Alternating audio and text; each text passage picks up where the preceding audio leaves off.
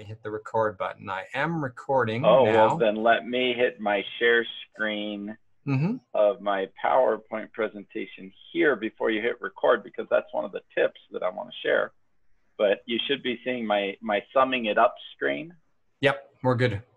And so basically, if you saw my video, which I tried to make a short version of it and a long version of it, but I basically talked about how this last semester I had to kick it into high gear and use flipped learning, which I had learned a few years back, but had never needed to use it. And with the situation, the coronavirus, well, then I decided to just start flipping my class at week 4, and I did the rest of the 16 weeks flipped. And so this was my short, quick, dirty rendition of how to do flipped learning in a science and engineering class where you use a lot of whiteboard time to do problems, to learn how to do the problems. So that's basically where I was coming from. And so as I prepared for this presentation, I talked about 4 quick steps to make flipped learning happen. I guess I'd like to ask in the chat, and I gotta get my chat back going here. I have to put the chat over on the other screen so that I can see what people are saying. But I'll watch the chat. You can if you want, but I'll make sure I watch it. We got a lot of people coming in, so this is good. So kind of my first question I'd like to throw out there is, did you watch the video? So you can just say yes or no or thumbs up. And if you didn't, that's perfectly fine. And that's what I tell my students, because I expect them to learn over time that it's in their best interest to watch the video before coming. And so these are the 4 steps that I kind of ran through to do my quick and dirty flipped learning in my class.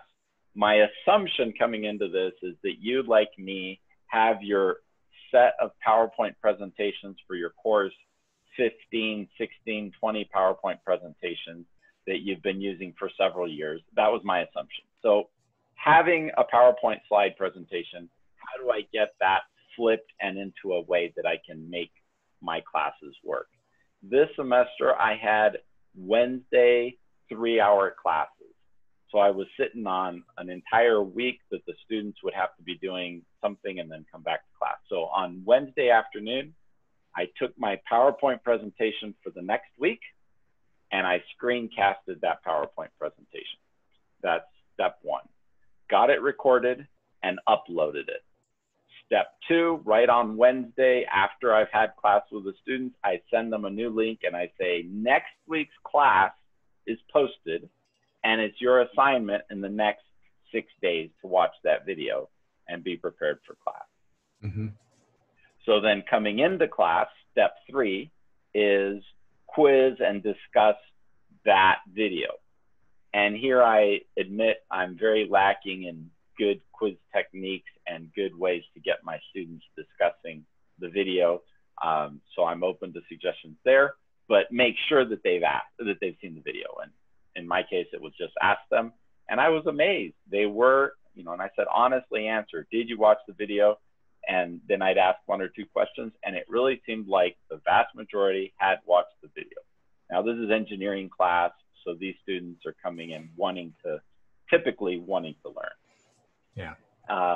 And so then step 4 during my class session is now to do the homework that I used to typically leave them to do on their own and do in little groups and try to figure out.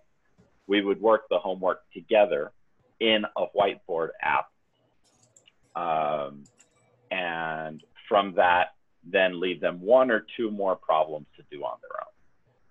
And then right after class, I was recording the next session, PowerPoint presentation, getting it screencast, getting it posted, and back. So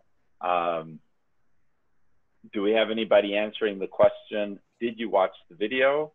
And then we can go to these 4 steps. So most of them no, are the ones that answered. Okay. Joy said she did a quick browse through it. Mawathi, sorry if I mispronounce your names. I'm good with Hispanic names and Canadian. Anglo names. Sorry if I'm mispronouncing your name. But she said yes, or he. I'm not sure actually, so I shouldn't assume. Great. All right. So Did you want to share any thoughts or sorry? Thank you. Yeah. Oh, excellent. Uma as in Uma Thurman. Now I got a picture. Awesome. Did you have some questions for Joel directly about that? What you saw in the video? And thank you for watching it. I know. Yeah. Thank you for watching it. Joel and I were working together to make sure he was ready for it. Feel free to jump in with questions either in the chat. Joy, you got your hand up. Do you want to jump in? Yeah, I was wondering if there is anything you thought was more specific to flipping engineering as opposed to another subject, or especially like, you know, design. Because I do have somebody at my school who's like, how on earth am I going to do like tech design online next year? I'm like, okay, well, maybe I can pick up some tips for you tonight. Yeah, so in my video, the one thing I said was like the most expensive part of my setup is my pen pad, right? So I did go out and get a pen pad. Actually, I stole it from my son, who is an artist, and I said, I need your pen pad. And so with the pen pad that I'm sure you're familiar with, or I hope you're familiar with, but so the pen pad or tablet, then I can make comments right on my PowerPoint presentation. And I'll also be making comments using the shared whiteboard online. Okay. And so having the pen pad makes it a whole lot easier when you're doing engineering problems to actually write. And I'm still having trouble getting my hand to be a good hand and coordinated on this pen pad, but I'm doing better. Right. I teach drawing and design also, so I have to be able to do that type of sketching. And you know, with a mouse, it's just not going to work. No, the mouse is impossible. I bought one recently, and my kids kind of sequestered it because they thought, oh, this is a cool new toy. I'm going to learn how to use it for art and stuff. Yeah. Yeah. So the typical company that people buy is the Wacom. That's like, or Wacom or something. That's what it's called. Then the other thing that's not so much needed for the engineering, but I'll tell you one tip about it, is the green screen, right? So I'm using this green screen that allows me to change that background.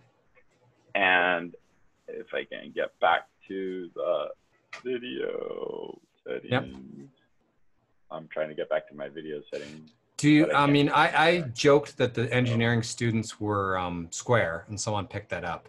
And so do you think your students are more likely to be watching the videos because, you know, they're engineering students? Or you mentioned that they might be more dedicated, because I think it's true, at least in our culture of our school, that our engineering students tend to be more dedicated students and not just going to school because they're just going to school. Yeah, and especially at our university, I say that happens because many of our students in the engineering programs have scholarships, academic scholarships. Yep. They're coming from middle-income families that are making a huge sacrifice to get their kid into the best university in Mexico, and best for third, fourth, fifth best university in Mexico. And so these students know that this is they're privileged to have this opportunity. And so they're here, they want to learn. And they're pushing the boundaries with the professor all the time to get what they want, what they feel they need. And so it's a different setup in that regard. Yep. I agree. We have that cultural situation with our students for sure. Yeah. I just changed the background on my Zoom so that, okay, now we're in a engineering or in a shop, and we're preparing to make something. So I do a lot. Every session I have a different background that I can kind of get the feel that we're in the right place. So that's the green screen. Cool. And then the other tool that I've used is, let me go back to share my screen, and this time I'm going to share just the screen. Yep. To get over here, and is to do the AWW app online whiteboard. I got to use it for 3 months for free. I didn't know that it was gonna want to charge me. And today when I opened it up after having not used it for 2 weeks, it said, oh, you have to get the Pro, you've lost your account. Right. And so I was really bummed about that because it is a good one. I'm going to copy the link into, or maybe you can do it, Kent. No, I can't. Let me go back over here to Zoom. I got to get the chat. Yeah, you lost your chat window. If you left it there, I could type it quickly. Here it is. But these are the participants. Where's the chat? NRIEAEV8YAM. If it ends in the M, we're good. I don't know. Shoot. Well, you got to stop the share then. And yeah, I think I can see it. It's an unnamed whiteboard. Okay, so you get into an unnamed whiteboard with me there.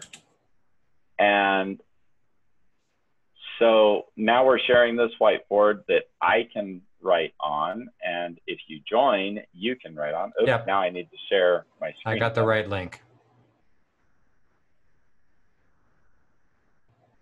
So I can make my sketches. What I really liked about this one is that I've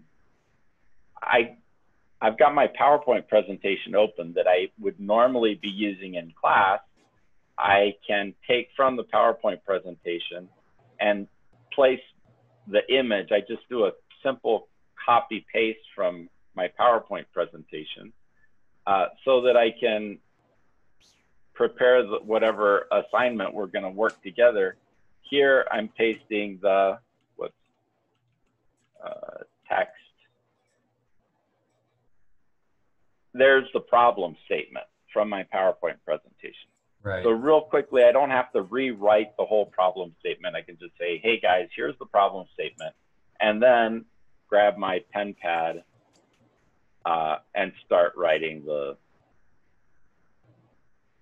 whatever the math part of the problem is. And right. So on that whiteboard, what I really liked about this, it's even better than working in class, is the student will now make a comment right here and say, hey, professor, what does that mean? You know, right on the whiteboard. Whereas in class, he would have had to have pointed or gotten up out of his seat, gone up to the whiteboard and circled what he had a question about. So really, in that sense, this worked better.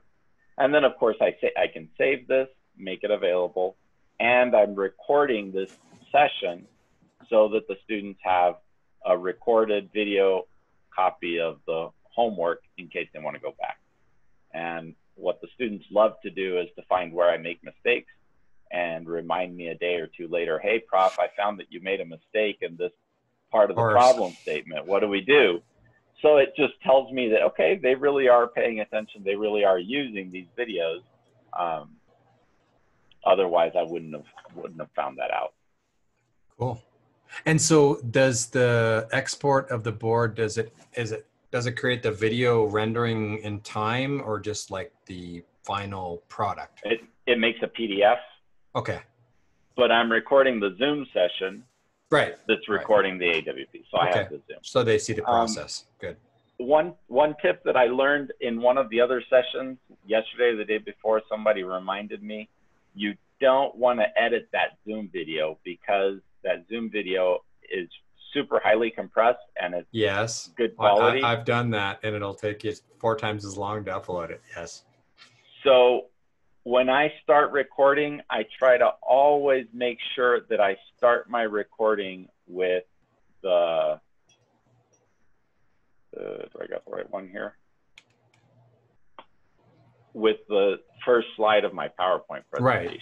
The title. That has the title and my name and everything. And then that's the thumbnail that shows up whenever you're showing, passing the video. Yeah, you're 100% right, Joel, because I've shared my email accidentally because I forget I'm sharing. And then I go back and I edit that out. And then the video is like much, much, much bigger. Yes. Yeah. Yeah. So get in the habit of start the share your screen, make sure you're on your PowerPoint presentation, and then hit the record over in the extras of the Zoom if you're doing Zoom. Pro at doing videos. And so what else do you think is different? Because that was the question more, what's different with engineers? I mean, We don't really teach non-engineers that much, although you might get some others. Yeah, you know, you have to have some sort of a whiteboard. And everything I'd done before when I didn't have the whiteboard, I was like, how can I, you know, do work problems with the students? So, but now I'm open to suggestions on an app that's free of the whiteboard. This AWW APP looks like it's only free for a few months. Yeah, I'm blank in that. I've got an actual colleague who's doing some. Go ahead. It was in the chat, but I've used BitPaper, BITPAPER. Yeah. And also Ziteboard, ZITEBOARD. And Numa put up Jamboard for Google Suite for Education. Thanks for that. I will remember, Joel, as well to, well, I'll get the export of the chat when I close the session. So I'll make sure, and I can share that with you in case you want to do a wrap-up session with links and stuff. That'd be great too. Mm-hmm. Loom has whiteboards. Yeah, because I think that's really useful. I don't see the need for that for myself, so I don't have a good analogy. Computer science is very different, and software engineering and the programming I do is very different. How I do screen sharing. What are your screen sharing the code? The code. We're just like, show me your code, and I'll say Uma, or I'll say Lori, or whoever. Show me what you're working on, and we'll look at your working on and collaborate in it. And we'll all talk through it and collaborate on some collaborated. Or the breakout rooms where one of the student will be sharing and the other ones will be telling them what to do and backseat driving their code. But how is your use of breakout rooms been going? I wasn't having to use breakout rooms because I had 2 groups of 12 students each. Oh, nice. Okay. It was supposed to be one group, and for some weird admin problem, they had to make 2 separate groups. So I was like, okay, that's fine. But who was it that said that they teach physics? Was it Joy? Andrea does. Joy and Andrea. Yeah, Joy said she teaches science. So either one of you, what else do you find is different of teaching sciences or engineering? Well, we had a special case because our ministry mandated that we were only allowed to have a certain number of hours per week. I'm actually in a full year school, so I only had an hour and a half, like that we were allowed to give for anything, like work beginning to end for my course. If it were semester, then you could give them 3 hours. So that was interesting. I found the labs, because I still wanted to get them to do, I'm a very inquiry-based type teacher, and getting them to do labs was very interesting. So I got to know Desmos, the activity builder coding, a lot better than I had anticipated.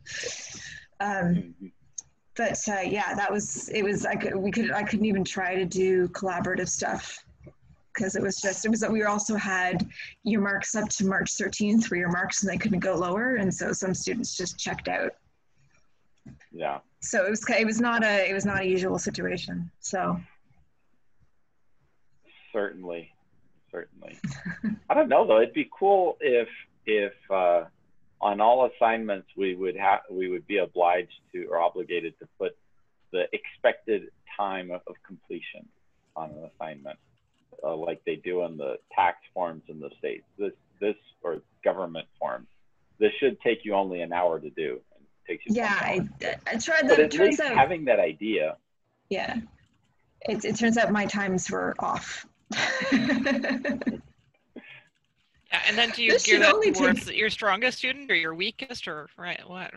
Yeah, I was trying to sort of I'm like, well, this took me about 15 minutes to do, so it should probably take you 30 to 45 minutes. But yeah. That time factor is really interesting to see on exams. You know, when you give an exam and 30, 40, 50% of the students will finish it almost at exactly the same time. You wonder if it's the peer pressure that's getting them to finish, or it's just the natural turn of events. When they ask a question about a problem on the exam, you know, and the person is at the end of the second page, and you realize you have a mistake there, and you go look around, and everybody else is at the end of the second page. And you're like, okay, so it really is taking them about the same amount of time. And then you have the outliers that use up the entire time. Something else I find can be different about teaching science is the ability to show like demonstrations online. So if you think about like the explore, flip, apply method, there's the idea of like you pop up a demo and then you have the students try to figure out like what's going on in this situation. Like, can you explain it? So that can be useful too. I've put up videos where I show like myself even just weighing something on one electronic valence versus another that has a different level of precision to talk about significant figures. So, you know, just bringing that kind of idea in, that why do we even worry about sig figs? Like, just, is it just a pain in the butt? No, it's got a reason for it, right? But when I do calculations, I used to have a Wacom tablet, and I found that my tablet writing was not good. So I've moved towards just doing like a document camera, looking at me writing on paper, and that's what I find works for me. But for those who have a tablet, you know, it's fantastic because then you can be fully electronic. And I put it in chat. I know some people use like an iPad and a stylus to do like explain everything and record that way too. But I like paper. That's just me. Interesting, interesting. Yeah, there are different solutions, and I've seen people have actually connected the tablet to the Zoom call or to the whatever other the meeting is, and that way the tablet is one of the people that's in the room, and then they can share that with themselves and have it being able to project that. So that's good. Yeah, one of the things I mentioned in my video was, you know, what is your hook for your class, and hopefully you're adding to your video, your screencast, some hook video that gets them engaged into the topic. My hook video was, if anybody saw it, was about Mexican tortilla machines and how there are hundreds of thousands of tortilla machines all over Mexico that are producing the tortillas that we eat every day. And what do we need to do to make these machines more efficient and so on. So that was my intro for that particular topic class. But yeah, looking for videos to make as the hook at the beginning is very important. Yeah, I shared one thing. I finally remember what it was, Joel. It's called limnu.com. I actually know the founder. I'm not sure what the status is for free use, but I'll share that with you later if you don't get it from the chat. Okay. But I know the founder from my contact with SIGGRAPH. And so I know it's pretty cool. And that was for a whiteboard. Yep. Yep. Okay. It says it's the online whiteboard you've been looking for. So, yeah. Okay. I played around with it a couple of years ago when they were in their startup phase, but I have not had a use for it. But I'm sure I might be able to get extra stuff out of him as well, since I know the founder of it. Interesting. Okay. Well, good. So, one thing you were saying, Joy, and I wonder if Joel could think about this a little.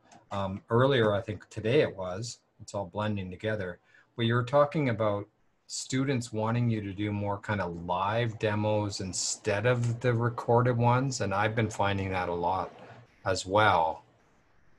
This summer, actually, I've transitioned more to like me live coding as opposed to recording my coding and having them watch it, because they seem to like it better because it was happening live for them in class. And I don't know if you've had that happen to you.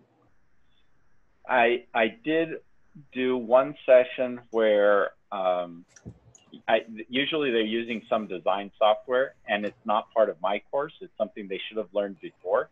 Mm-hmm. But this one particular topic, I knew they don't get that far into it in the previous course. So I did a live walkthrough of how to use the software to do this particular task that's kind of complicated. And they really appreciated that. And I know that they watched it numerous times because of the comments they made later. And so I thought back to myself, I really need to make more of my sessions be just a live walk through the software, right, rather than just maybe do some hand calculations on the side that they're going to need while they're doing it, but to really engage them with the software that I know that they want to learn, they want to be proficient in when they go out into the engineering world. So that's something I need to do more of, is integrate me working through the software, designing something, and right there doing the calculations also, that would be enriching, I think, for the students. Okay. Yeah, because I think it was today we were talking about that a little bit, Joy, and Yeah. it's been affecting me. I kept wondering if maybe they were just missing the personal contact, right? Mhm. Because I have had people in the past say, "Oh, well, don't make me watch a video," but eventually I've always had students say, "I really appreciate the videos because you can go through it at their own pace." So I was thinking maybe sort of a hybrid of the video approach could work, where you put the most basic skills into a video that they can watch, and then when you come, to the in-class portion, then do a live walkthrough lesson sort of thing of the more advanced example, or the extension that might be more difficult for them, so that they can ask the questions in real time, whereas the more basic stuff, they can just be like, okay, got it, right? So again, it comes back to what's your best use of the in-class time. So if they do want that time to ask the questions, then maybe reserve that for the material that really begs for the questions, shall we say. Right. Yeah, I think it The reflects my practice. along with that is, how do we go about making sure that students don't have to watch the videos that they don't need to watch, Right. or making efficient use of their time. Yep. We're just throwing more videos at them now that they have to watch and they have to use their time. Whereas with a textbook, maybe you could, skim through. You learned how to skim through. And I think there was a presentation about, how to make it possible to skim through videos so that you can get the highlights. But it's harder to get the highlights in a video than. So I'm asking myself, what am I going to do next semester to test my students at the beginning of the semester? And I'm tempted to give them the final exam at the beginning of the semester and say, look, this is what you need to know. Let's get the gaps filled in, not go linearly through A to Z.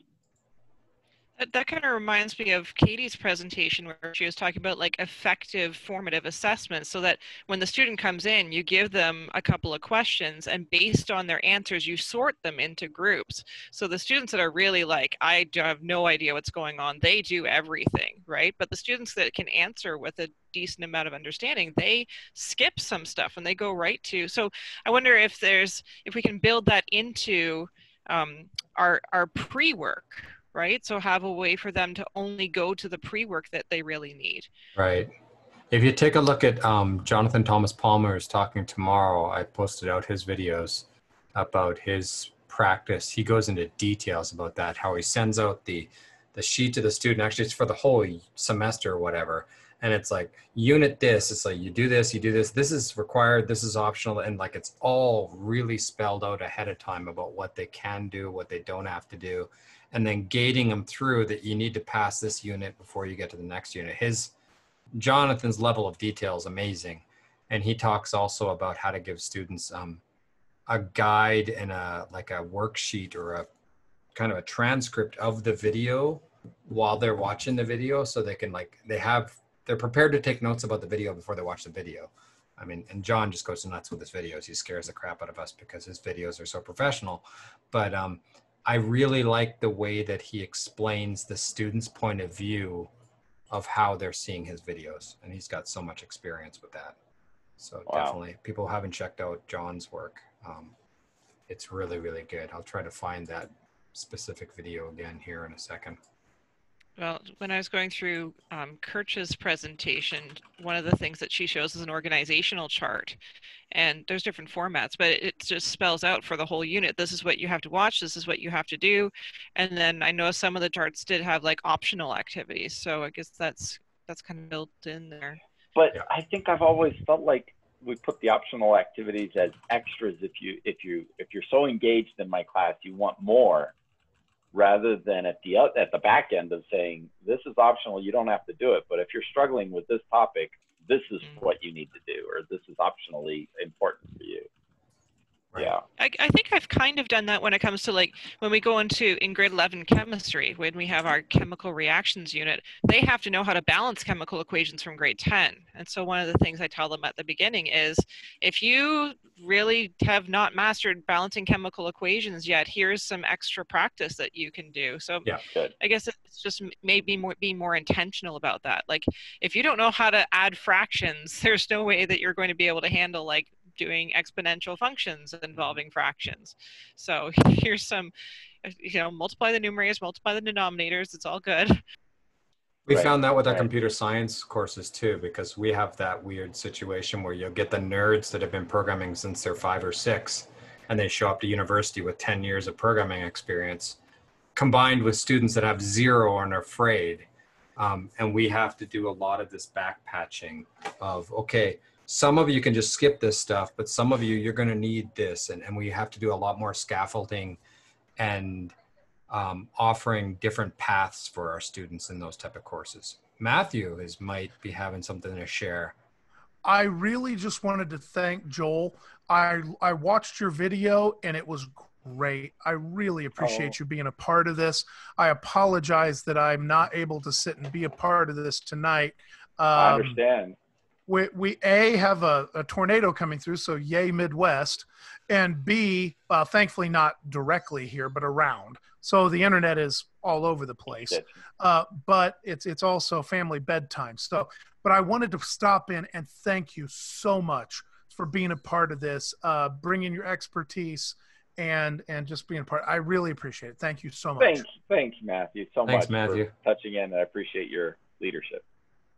All right. Well, thanks, guys. Right. I got to go before it kicks me off. Take care, buddy. Okay, bye-bye. So yeah, the scaffolding, I think is, I've been thinking about that more as well, Joel, because it's also in computer science that I'm preparing stuff for the nerds that need extra stuff to keep busy. But I also have to do the back patching, kind of what Joy was saying, of if you don't have what we think you should have had before you got here, we gotta give that kind of scaffolding. I think you can be a little bit more bold. You don't have to say what we think you should know. You got to have the fractions to do. Well, yeah, it's a little bit. Add chemical reactions.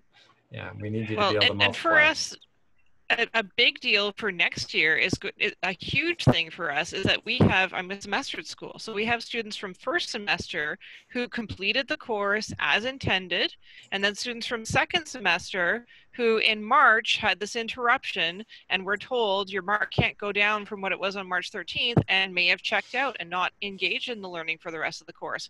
So they could potentially be going into grade 12 chemistry with a 96, and yet they know very little about grade 11 chemistry because they had a 96 on March 13th and nothing beyond that point. So right. I think in our case, it's going to be a matter of finding out where those gaps are. But yeah, I don't want to hold back those who did take it in first semester and are off to the races. So I think like more of a mastery style of coaching might be appropriate for the course in the fall, but not everybody's going to be ready to provide that either. Yeah. And even just the students that failed it like I've got ones in summer that they only failed it because they did something dumb and, didn't hand stuff in and they didn't get their 70, but they know all the material completely inside out. And I'm trying to keep them busy because, they want to learn. So you got these non-standard in the box students that we have to help along. Well, it really takes us to discussing the fact that we've been doing cookie cutter education for so long, and the system is still cookie cutter, but now we're in a totally non-cookie cutter situation. Mm-hmm. And all right, as teachers, how do we make the best of it and get really creative about how we engage the students? Yeah. And so, besides looking for a new whiteboard tool, what's the big changes for August? Yeah. Well, the other big challenge for me is quizzing. The quizzing, and there've been I've heard some of the tips and tricks, but for the engineering, I haven't felt like they're the right kind of quiz tools. I'm open to suggestions on that one. So Kahoot is too cute, or? Yeah. Okay. There's also, oh man, let's see, we can get people's brains going. I'm trying to think of mine. Socrative? Socrative seemed a little bit better when I looked at it. Okay. That's an option. The difference between the Kahoot, a lot of people got frustrated because they can't keep looking at their own device. They have to look at the professor's device to see the options. Like, it doesn't show up on their device. It only shows up on the professor's screen with the A, B, C, D, or whatever the colors are. Where Socrative is more supportive of only seeing whatever your view is. Yeah, I'll look for it here a second. I haven't used it for years, but I was using it. That's why it took me a little while. It's right there. There's the website. I will be straight out honest. I haven't used it for about 4 years, but I remember it being a nice tool to go in and poke at. You don't feel you're not doing quizzes when you come into class, or I'm generally doing quizzes on the fly and just formative assessment without like having them do a formal quiz, whereas I'm grilling them and calling out people and seeing who has people questions. out by name. Yep. Yeah, and trying to really, because the point here is trying to dig into what did they get and what did they not get from what they were supposed to read or view the day before. And if silence, then I say, well, I assume you all get it, so let's put our hands to the keyboard and start hacking out some code. But I have found that these tools are really, really good, Joel, but to be honest, it's just been that my bandwidth has been so low that I haven't been able to prepare as much as I would like to. So I'd like to use these tools more, but it's a bandwidth issue. Yeah, that's what I feel lots of times too. Google Forms, Google Forms work great. Even just the built-in quizzes within Canvas that we're using, or whatever your LMS platform, is usually good. And then it solves the problem of, I have to move the marks from the other tool into my LMS if I want to use the marking mechanism. And even the LMS like Canvas can set up things like John's going to talk about tomorrow, where it gates people. You can't jump to this module until you've got 80% on the quiz in the previous module. And you can set it so that they can take the quiz as many times as they want, or whatever your formula is. But you can set up gating within your LMS so that they can't even go to the next module till they've got their score on that assessment for mastery. Yeah, that's cool. You wish people would be honest about taking those kinds of things, not just getting the answers from the other just hammering it out until they get past it. What is that? Just hammering it out. Oh. I tend to not want to gate my students. I like to lay it all out and have all the option of the entire course out ahead of time. But I do know faculty that want to kind of push them through, take them by the hand through the content. So I think it really has a lot to do with your pedagogy there. Well, and the type of students that you've got in your class also. As we were saying about the students that really are asking for the content, and those that are there because they have to be there, and you're having to really work on motivation. So the other Matthew from Hawaii is saying, I've used learning menus to help with that. What do you mean there, Matthew? You want to jump in voice or type away? Hi, yeah, so learning menus that I've used in the classroom before, I've even modeled them after menus of a restaurant, where the students get to choose their appetizer, their entree, and their dessert, and they have to show their learning through those three choices. And so some of those include formative assessments. Some of them include project-based learning. Some of them can be collective efforts where they all kind of choose the same thing together and they can show their learning that way. But there's multiple choices and multiple ways for them to accomplish the same outcome. But It gives the student agency and choice, which makes them have much more ownership and much more driven to actually complete it. The added benefit is, it doesn't seem like homework or a class assignment if you make it into an appetizer. You gotta, in Hawaii, we call them pupus. Nice. Or if you're looking at, dessert, this is your haumea pie that has all the coconut cream in it. This is the top of the tier. It's going to be the hardest, but it's also going to be the most worthwhile. So students often engage with that kind of medium, and they respond to the challenge of, okay, I have to choose 3 things and I can choose whatever I want, but I'm going to go for the hardest one on my entry and then just do something fun for my dessert. So it gives them a little bit flexibility and engagement that way. That's great. Well, I love that. And learning styles then. That's a way Absolutely. to engage the learning styles. Absolutely. Yeah. And you're jumping all over critical pedagogy and giving the students agency, and I'm totally all about that. But this is Joel's presentation. Cool. I want to talk about connectivism classes and all sorts of funky stuff. Or on grading. We won't go there either. I'll get in trouble. So one thing that did happen to me this last semester, I mentioned that I had 12 and 12. The reason why I ended up with 2 different groups was they chose, the university chose 12 of the students to do a project with a company. And so they got course credit for doing the project, but of course what we were learning in the course was for the project. And so I'm excited to try to write up and evaluate these 2 groups that one had a project with a company and were doing project-oriented learning the entire semester. And of course, right when COVID hit, they had been to the company 2 weeks, and then the rest of it was all online. And so we had Zoom meetings with people from the company. We did, all kinds of group meetings with them trying to make the design for the company. And the other group was doing a traditional but flipped learning as well. So lots of cool things going on with having students solving problems for this industrial application of what we would normally learn in class in a more theory way. Yeah, that's one thing we're doing in the Tec de Monterrey. We have a lot of courses, especially in our new program, where there's a lot more focus on project-oriented learning and working with industries. And I don't know if other people have much experience in that. If you could share your thoughts on bringing industry into the classrooms and how that helps. Totally going off tangent, but yeah. I can speak a little bit to that from a personal experience as a student. When I was in high school, we had a thing called Business Week, where the entire, I think it was the entire high school, all 4 grades, 1,000+ students, participated in a invention creation platform where business people would come into the school, and the students would break out into groups and they would just try to invent something. It could be just a prototype or, using cardboard and different materials to prototype something out.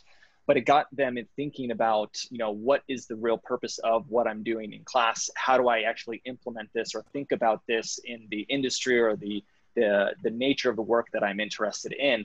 At the end of the invention process, we had marketing, we had a pitch meeting, we had an open in our gymnasium where all of the prototypes were displayed, and then business people from around the community would come in and they would use their investment dollars to basically vote on which inventions they thought each team did the best work on. And that, for me, I was a sophomore in high school when that happened. That was around the same time that DNA sequencing was just starting to really ramp up. Might be dating myself a little bit there, but that for me was a very, very impactful experience and has been with me as an educator ever since. And providing those types of experiences for students has always been kind of my pinnacle. How do I reach that level of engagement both in the classroom and bringing outsiders into the classroom to really fully bridge that gap between what education is and what it should be.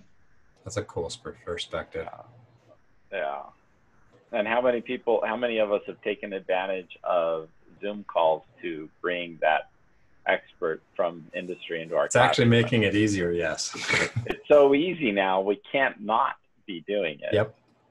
Oh, my former students that are in Silicon Valley and leaders and graduated 20 years ago that can talk to my students now, it's wonderful. Yeah.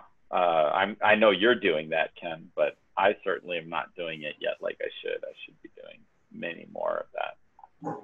It makes it easier for sure. So we got a few minutes left. Any other questions? Because I think there's also an 8 o'clock session, so I want to make sure we're not encroaching into, I believe it's Crystal, isn't it? Yeah, Crystal Kirch is coming up at 8. Yeah, and since the last one did encroach, we probably want to take a 5-minute breather to get to the bathroom and get something else. Well, yeah, I like to make sure I'm on time. Any other thoughts that people wanted to share that I missed in the comments in the chat there?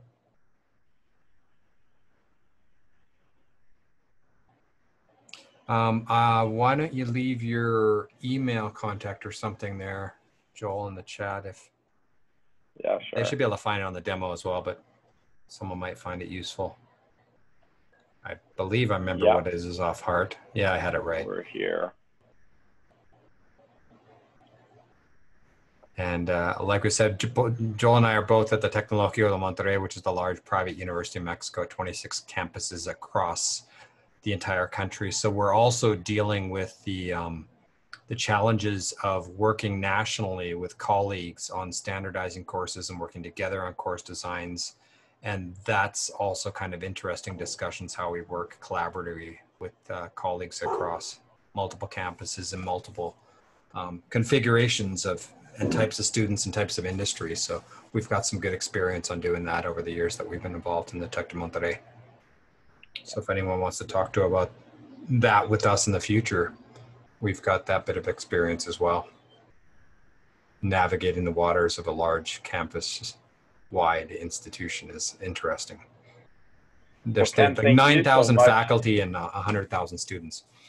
Yeah. Ken, thanks so much for moderating the session here for us. I really, really appreciate it. Well, thank you. It gives me an excuse to hang out with you. We haven't been able to hang out much together on campus. Come join Ken's coffee on weekdays. He's got a coffee with professors. You can come join anytime if you like. And hashtag feel like you're connected with somebody. Yes. Keeps me sane. I second that. EduCoffee is awesome, even though I've only been to 3. It keeps me sane. I do it. I do all of them because I'm the one running them. But yeah, it does help, definitely. So thank you everyone for coming, and I will hit the stop record button before I